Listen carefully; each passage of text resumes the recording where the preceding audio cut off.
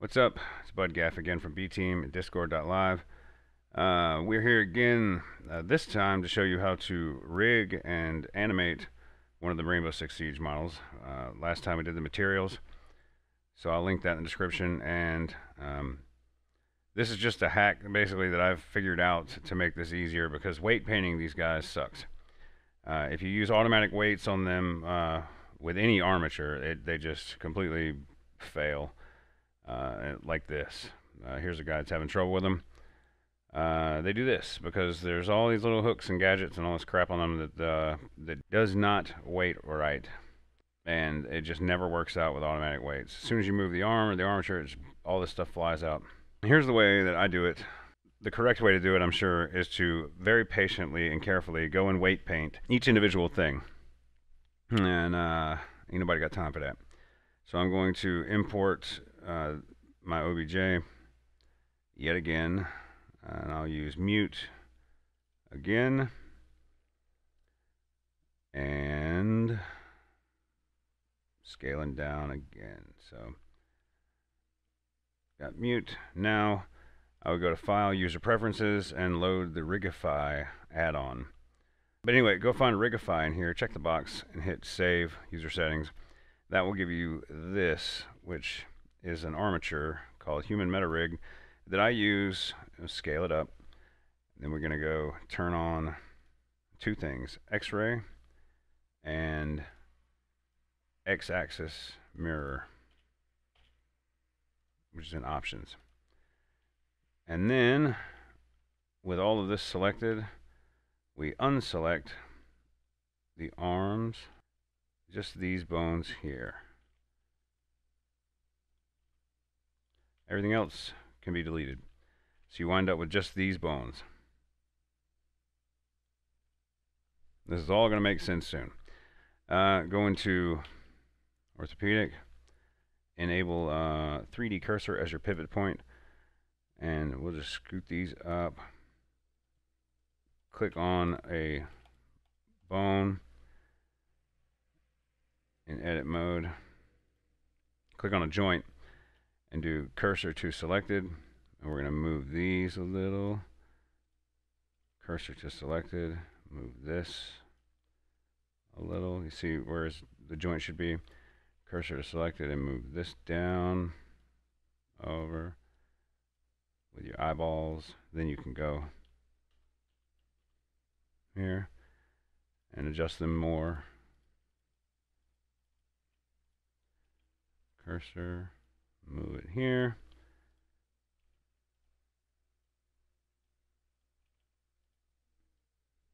Here. The whole idea here is that you're getting the arms, in the correct place.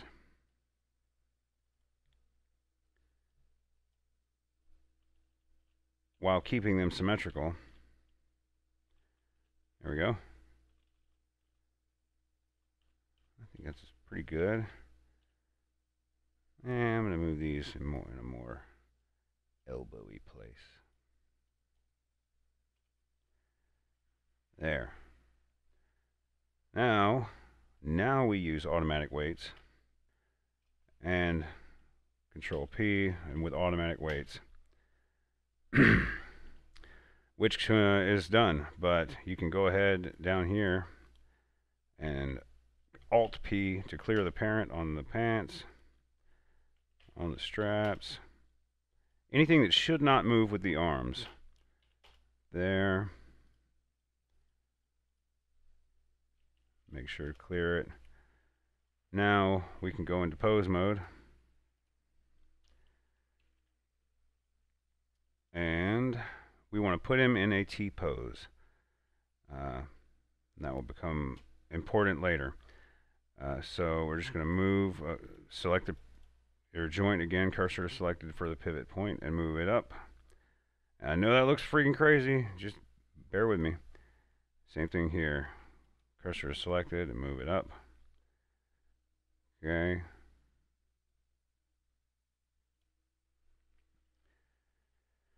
And then from above,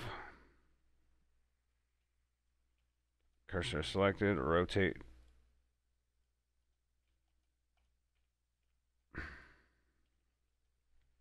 rotate it out to where his arms are straight.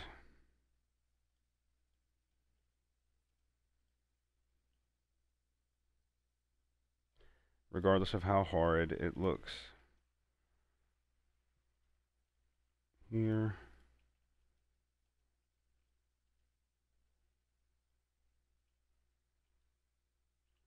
And straighten it out. There. There we go. Ta-da. He's in a T-pose, whether he wants to be or not. Now we can just start clearing the parent on this stuff and make it go back where it goes. Like that, we need to go back. This, I think we can do. Yeah. There we go, that looks better, huh? Now this is the only problem, which is that these are separated and we cannot have that. The exact same problem that Homeboy is having right here. And what you do there, you right click on it and you go to weight paint, and then you find, the problem is that this should all not be parented to the arms. This stuff down here, like at least this bottom row or two of vertices needs to be not parented to the arm. That way it won't fly up like that. So we just go find, you can hold your mouse cursor over the vertex groups window in your properties, and you scroll through and you find the ones that are affecting that area. So this looks like it's doing some damage. We go to set our weight and strength down very low. Well, actually, no weight would be fine here in this case. Set the strength down low, and you just want to run along this bottom row here and put the weight down on this and watch it. There it goes. Back to where it belongs. And I saw there were more than one group affecting this. So I'm just going to go here and do the same thing. I'm going to set the strength up and really try and get this done.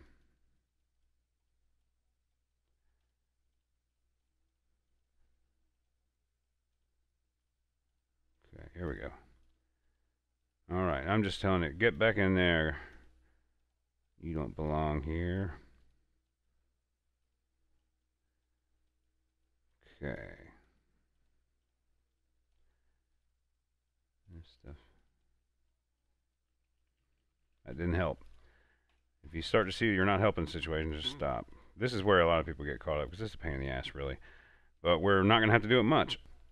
So, need more work done here.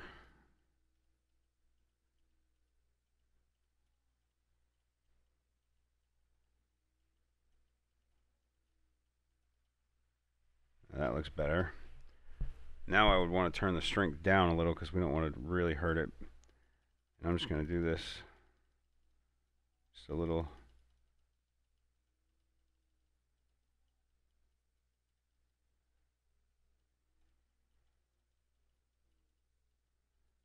So it's not so drastic.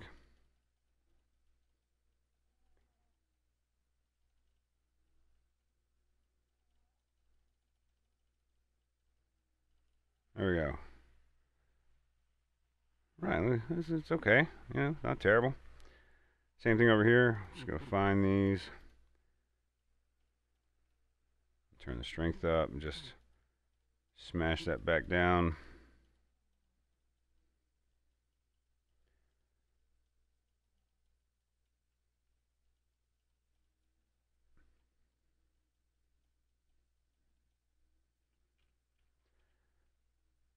Alright, dude. Now you got mute in a T-pose. Do now is export this to an OBJ. I know what you're thinking. It's already an OBJ, and yes, you'd be correct, but we're going to do it again. We're going to export it to OBJ, name it mute, T-pose, and we'll put it on the desktop. What this does is it applies the modifications that we just made to the mesh. It doesn't include the armatures as well. So when you export it to OBJ, if I were to then have a new file here, and go to import OBJ, and on my desktop import mute T-pose. I've got mute in a T-pose without having to modify it, which is handy here at Mixamo. So this is Mixamo.com. It's an Adobe deal. You have to have an Adobe ID, but you can get one for free. So then we just select the character file and we select mute.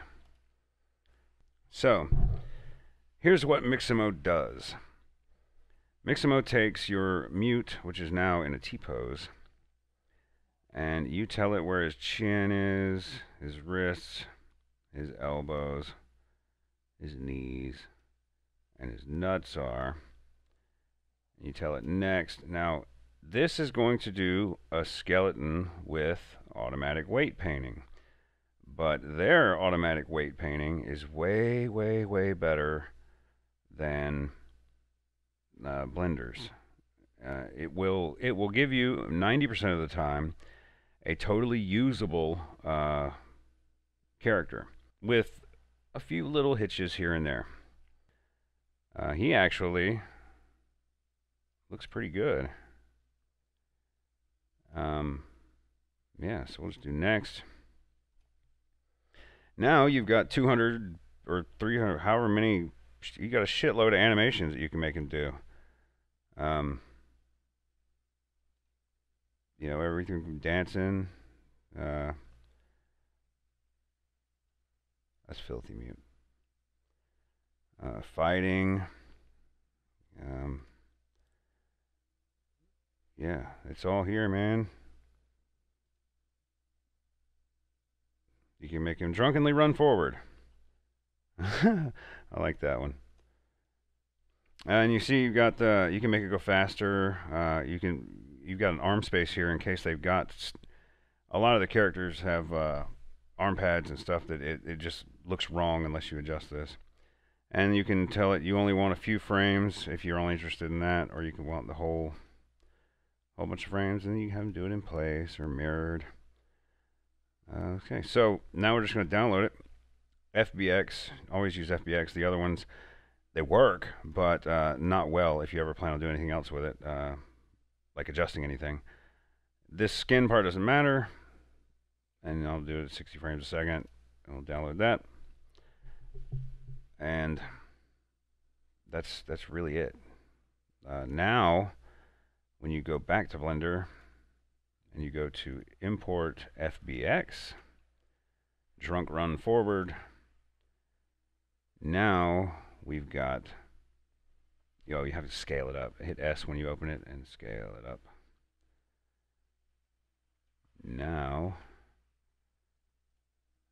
you've got drunk run and mute.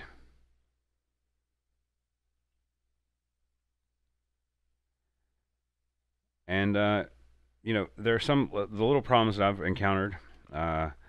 If I go back and select my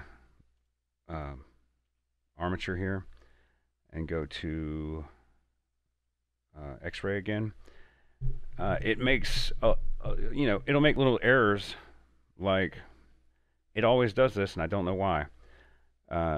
It makes his upper arm bone teeny tiny and this forearm bone like massive. And that doesn't quite, work well. But you just literally go into edit mode, and you can just come in here and move it where it's supposed to be. And you don't even have to adjust the weight painting after that. You just, put it right. And then when you go back,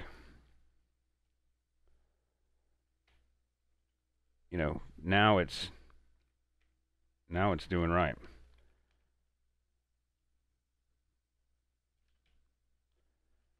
And that's it. Ta-da.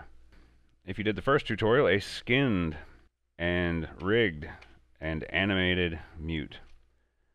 You can do whatever you'd like with. So once you get him done and you get him back, you could just go here and go into pose mode and tell it animation clear keyframes. And then you could go to pose mode, clear transform all, and now you've got him back in a T-pose, rigged, so he's ready to be posed, and ready to go. So I mean, you could do that. See.